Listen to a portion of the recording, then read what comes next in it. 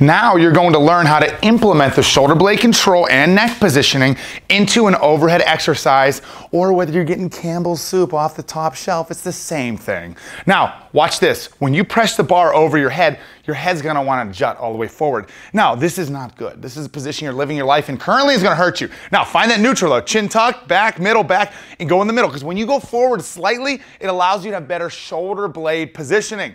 Now, those shoulder blades are down and back, just like when you practice in the Super W's, the chin's in proper alignment. From that position, you can do an overhead squat. Oh, that's my cue. Overhead squat. You can do a shoulder press from that position. He can do a shoulder press from that position. I'm doing it. Right. Or whether you're playing tennis and or throwing a baseball or a football, it's the same application of the fundamentals. Done.